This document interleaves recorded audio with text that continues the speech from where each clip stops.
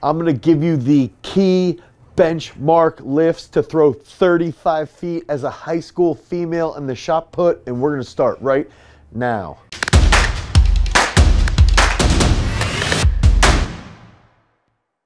What's up everybody, it's Dane Miller from throwsuniversity.com, and if this is your first time to the channel and you're interested in becoming a better thrower, you want to get stronger, you want to be more explosive, you want to learn better technique, make sure that you like, you subscribe, and you ring that notification bell so we can help you become a champion.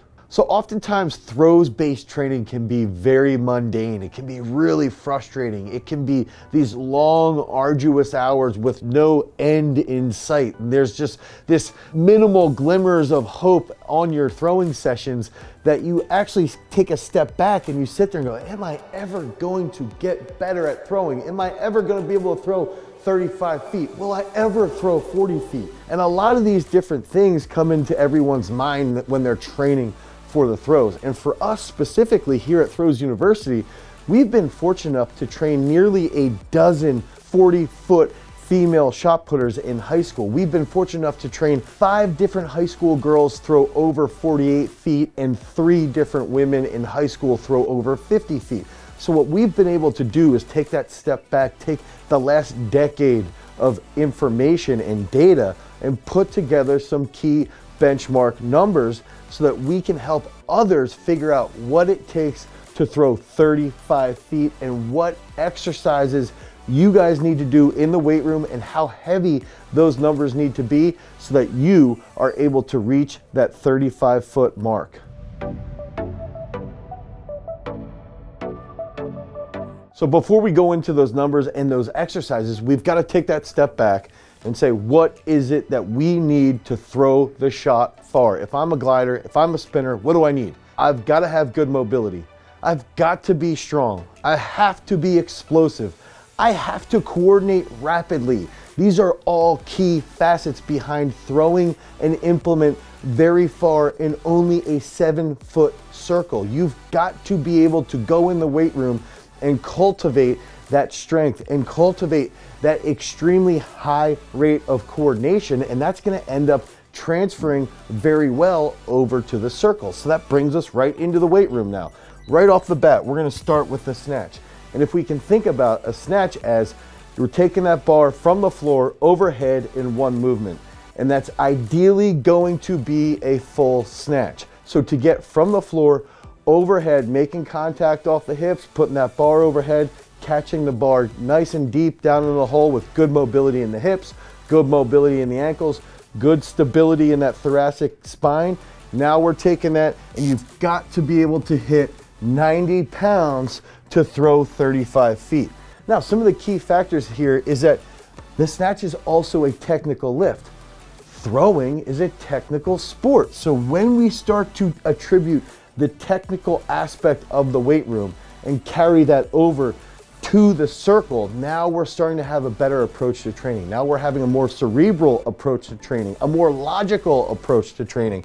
And in turn, the snatch is one of the fastest lifts that you can do. So if you can execute that snatch with really good technique, now that 90 pounds is going to be very, very feasible and very easy to achieve, and that's going to get you on the road to that 35-foot throw in high school. Now that takes us to our second big lift, and that's going to be the clean. And again, a lot of throwers have had a huge increase in their distance when they've brought the Olympic lifts into their training protocols. And a lot of this has to do with the speed that the Olympic lifts can imprint into the body. It improves the way the nervous system recruits high threshold motor units. It improves the trunk stability when we're absorbing the clean. So a lot of different facets go into place in the Olympic lifts, and specifically the clean. And that key benchmark number that we want to hit if we want to throw 35 feet is 125 pounds. And so we need to make sure, again,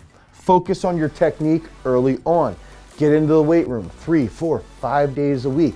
Start to improve your mobility, start to improve your comprehension of technique, and that 125 pounds is going to be very, very feasible in a short time frame. It might be a year of training, and now all of a sudden you're hitting that 125 pounds and you're tossing 35-foot bombs.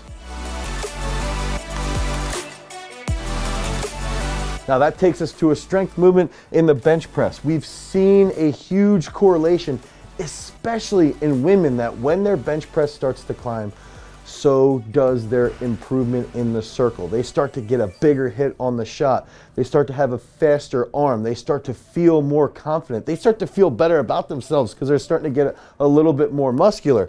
And the bench press has a huge, huge correlation to that growth. And that puts us into where we need to be hitting. We need to be benching 135 pounds to hit that 35-foot mark. And that's a huge benchmark. When women first hit that bench with a 45-pound plate on, they hit that for one, that's a great achievement. That's something to be very, very proud of. And that's something that I love to brag about with our female athletes here, is that we have women here that can bench press more than dudes on their high school football team, because that's how hard they work, because of how far they want to throw.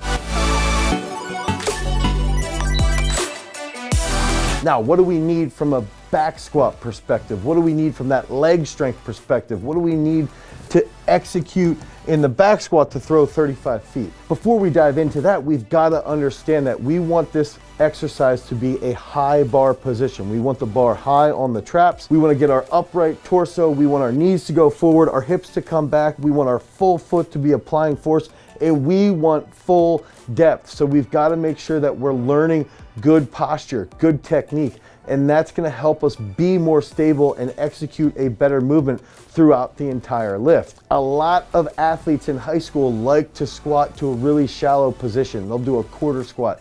Maybe they'll get close to 90 degrees, but everything's going forward, and then their knees start to hurt. And then when their knees start to hurt, they start to tell the doctor, I've been squatting and blah, blah, blah, my knees hurt. And now all of a sudden, the doctor tells you squats are bad. Squats are bad if you're doing quarter squats. That's when squats are bad. That's when it's going to increase the shear force on your knees and on your lower back. But if you execute a full depth back squat, all you have to do is hit 165 pounds to improve your strength and get you on the road to throwing 35 feet. Now, before we get into that last exercise, if you want more of these benchmark numbers for throwing 40 feet, 45 feet, maybe you're a high school girl and you want to throw 50 feet. If you want more information and more of these resources, we have this all together in the link down below. You can click on the link, you can head over to throwsuniversity.com, and you can pick up this resource specifically to help you with your training goals. If you want more information on that, you can even go over and pick up our Ultimate Throwers Assessment. Now that takes us into our last exercise, and that's the front squat. The front squat is going to transfer very, very well to the clean. It's going to also improve the back squat. It's even going to improve your mobility when you're catching that snatch. So now we're starting to see a nice carryover. This is one of the best ab exercises you can do, because you're going to be squeezing in your gut and your upper back to hold that upright position. And if you can hit 145 pounds in the front squat, now all of a sudden that 125-pound clean is easy. Now all of a sudden all these numbers start to line up. You smash that 35-foot bomb and you feel better, and you're starting to work towards getting to that 40-foot mark.